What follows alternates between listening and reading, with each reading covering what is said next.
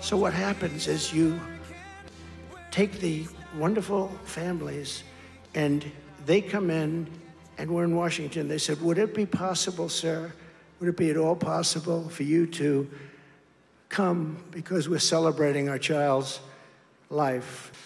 And we had a ceremony. We had the changing of the guard. No, we had a beautiful ceremony. And then they said, sir, could you come to the graves?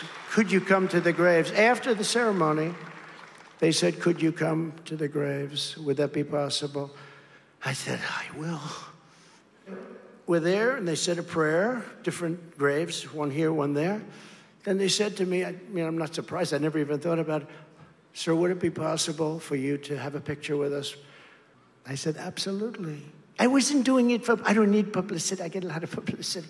So I was taking pictures at the grave, one with the sister, and then the mother, and then the father come in, and then another group at a different grave.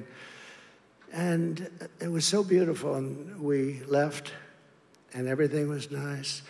And then later on that day, I heard that we were using the graves of those soldiers for public relations purposes, you know? And that was all put out by the White House. Just to finish this, I love those people. I'm so happy they took pictures of me and them and the tombstone and their lovely son or daughter.